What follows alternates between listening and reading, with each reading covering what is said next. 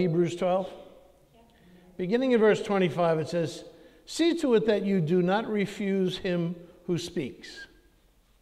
If they did not escape when they refused him who warned them on earth, how much less will we if we turn away from him who warns us from heaven?" In other words, God is speaking to you, church. And he's telling you to be cautious of certain things. Don't ignore it. Hear the word of the Lord.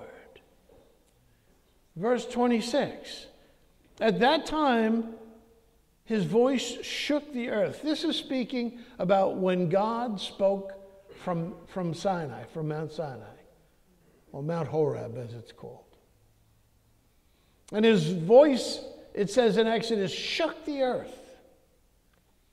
It says, but now he has promised, once more I will shake not only the earth, but also the heavens.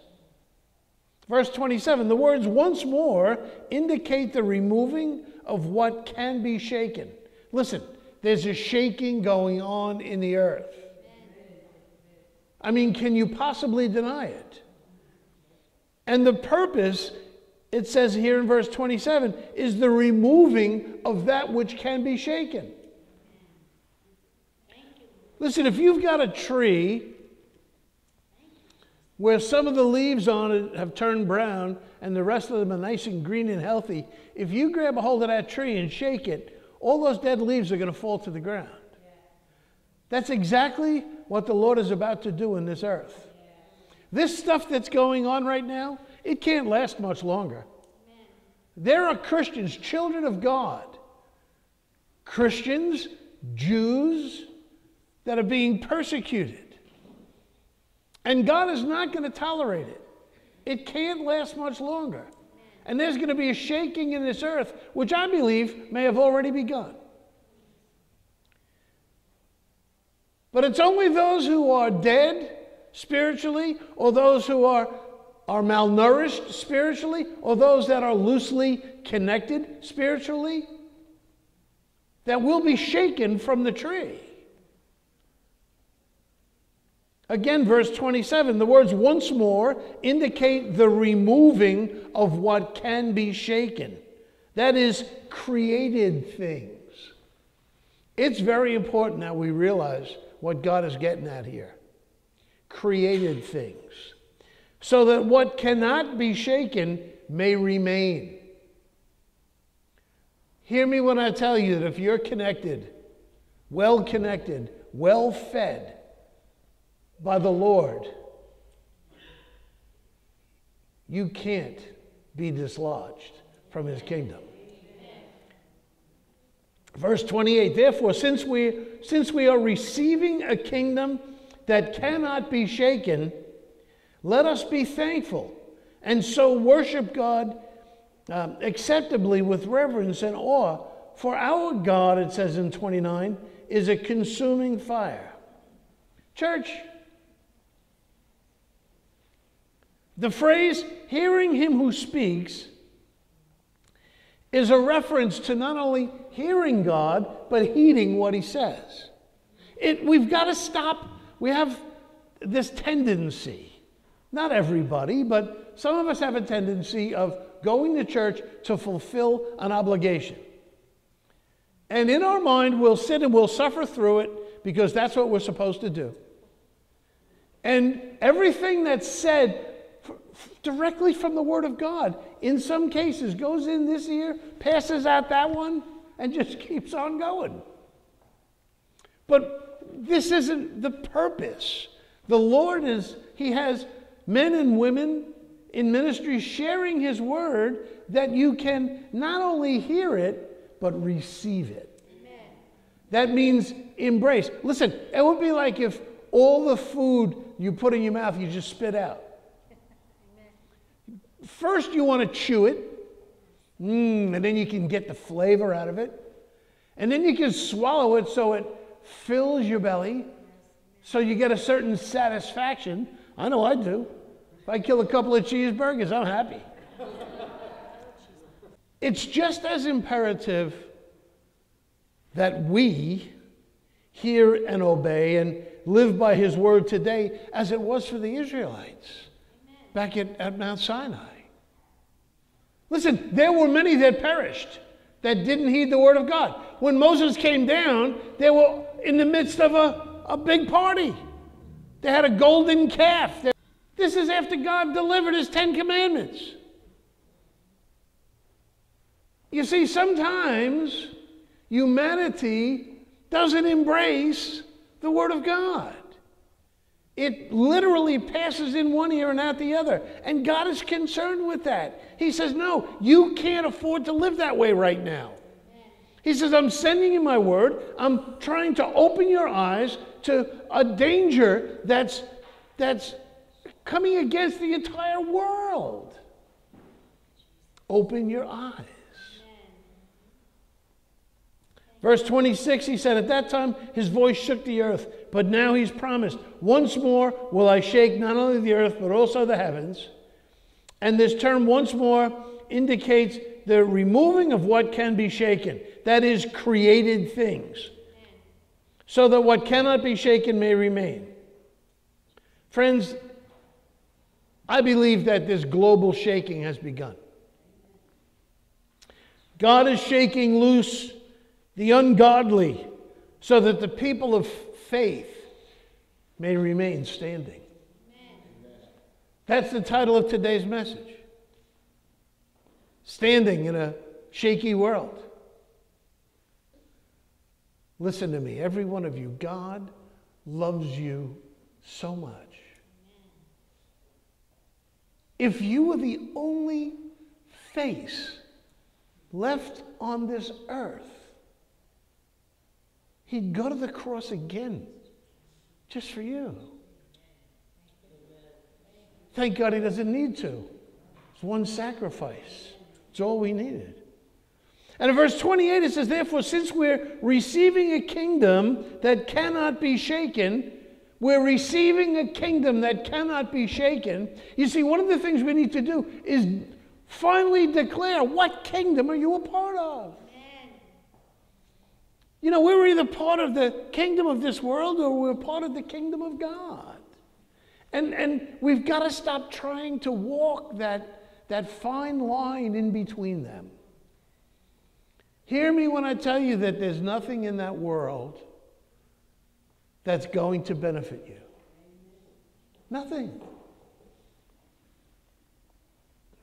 Church,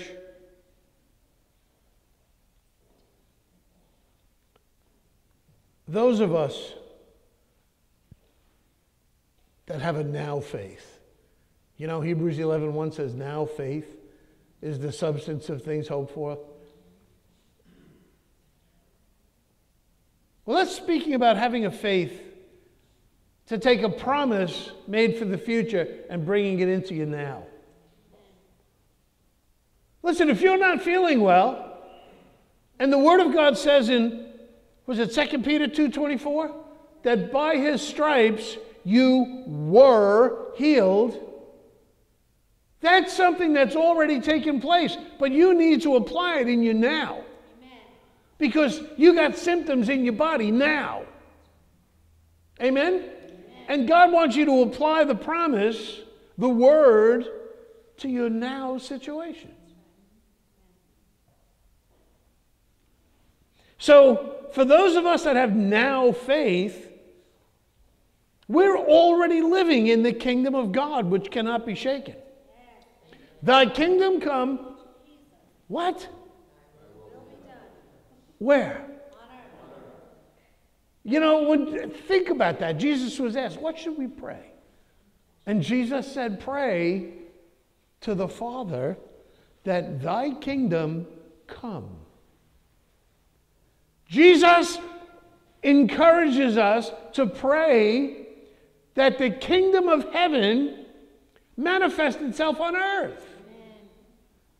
As David said in Psalm 27, what would have become of me had I not expected to see the goodness of the Lord in the land of the living? Oh yeah, there's no question that we have a wonderful inheritance when we get to heaven. But we don't have to live like we're in hell now. Amen. Not when Jesus said, believe, pray to the Father, that his kingdom will come now. Thank you, Lord. So what does that mean to you? That means that you can walk in victory in your now. Amen. That means you don't have to suffer poverty and lack now. Amen. There's no poverty in heaven. There's no sickness in heaven. There's no grief. There's no sorrow. There's no weeping. There's no tears in heaven. And all of those things that heaven is can be part of your now. Hallelujah. Thank you, I mean, come on, don't you love it? Lord. Thank you, Lord. Hallelujah. Well, some of you do. Praise God. Some of you are not so sure. Trust me when I tell you, it's better in your now than in your future. Amen? But church, how could this be? How could this be possible that we could be so different, so blessed in comparison to a world that's so troubled? Well, let me share this with you from Luke chapter 6. Beginning in verse 46, it says, "Why do you call me Lord, Lord, and do not what I say?" That's Jesus speaking. Why do you call me your Lord? If you ignore what I say to you, if you let it pass in one ear and out the other without clinging to some gray matter. In verse 47, he says, "I will show you what he is like who comes to me and hears my words and puts them into practice."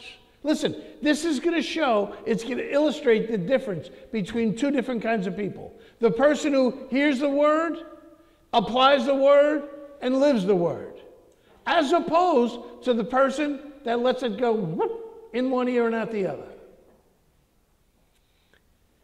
The person who hears his words and puts them into practice, in verse 48, he says, he's like a man building a house who dug down deep and laid the foundation on rock. When a flood came, the torrent struck that house but could not shake it because it was well built.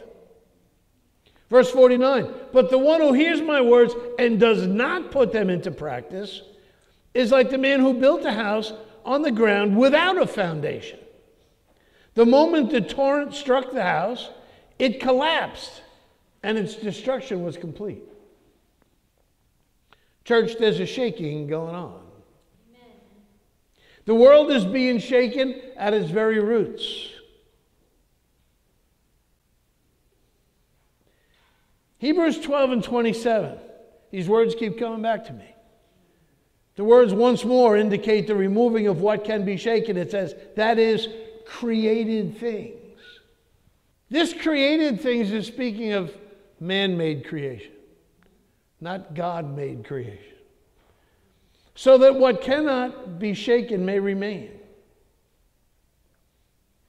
Do you know what this, I believe, is speaking of? It's speaking of man-made systems of worshiping God that are drawing men away from individual personal relationship with the Lord and trying to put them into a system defined by men of how to approach God Almighty. Church, God is looking for people that truly connect with Him on a personal, individual basis.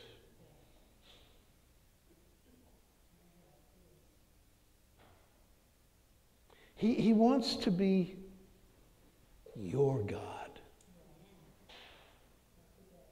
He doesn't want to just be the God,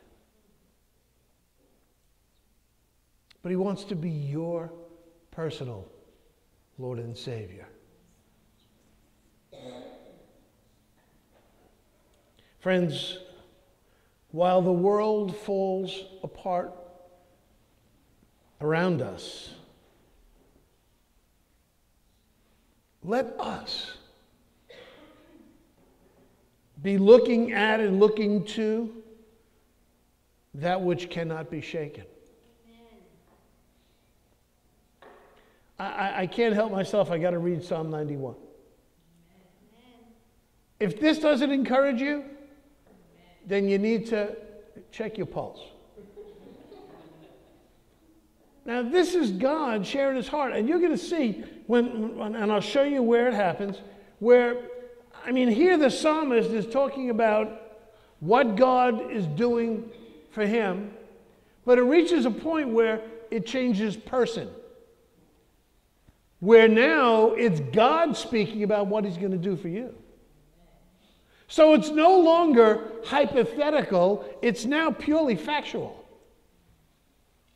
You with me? You follow me on this? Psalm 91, beginning in verse, again, this is from the NIV. It says, whoever dwells in the shelter of the Most High. Now, you know where that is? It's that place called relationship with him. And it says, whoever dwells in that shelter. Dwell means to live, to remain, to continue there. It says that person will rest. You know, when a person has no rest, they have no peace. There's unrest in their soul. There's turmoil. They're troubled. And all the money in the world can't buy that peace. It can't buy that rest. I will say of the Lord, he is my refuge and my fortress, my God, in whom I trust. The person that really knows the Lord, loves the Lord, serves the Lord, walks with the Lord, this is going to be what's in their heart. God is my refuge. No matter what's going on in the world, I have a safe place. That's called in him. Amen? Verse 3, surely he will save you from the fowler's snare and from the deadly pestilence. The devil is always laying traps to try to catch you or I. And this says that surely he will save you. Who will save you? The Lord. He's going to save you from that snare. Listen, verse 4, he will cover you. God says he's going to put a protective covering over you. Amen. Does this sound too good to be true? With a natural mind, it probably is. But we're talking about a supernatural God with a supernatural love for his children. Wouldn't you protect your child? If there were a branch falling from the tree, wouldn't you jump in the way to shield your child? Of course you would. Well, God is not saying anything that any other parent wouldn't say. He's going to protect you. He's going to save you. He's going to cover you. Verse 5, you will not fear. Say that with me. I will not fear. It says that you won't fear the terror of night, nor the arrow that flies by day, nor the pestilence that stalks in the darkness, nor the plague that destroys at midday. Now listen to this, church. It says 1,000 may fall at your side, and 10,000 at your right hand, but it shall not come near you. Is that amazing? There's 1,000 laying down dead over there, and there's 10,000 all over the ground over there, and here you stand, saying, I'm fine.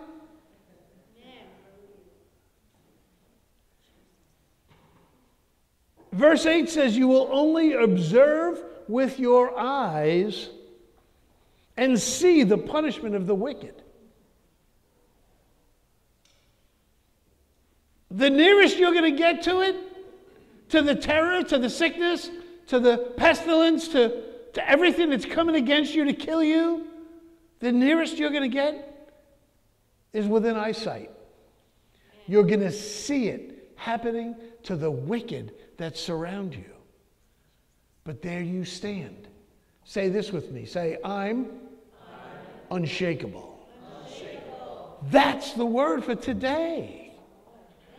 Remaining stable in a shaky world.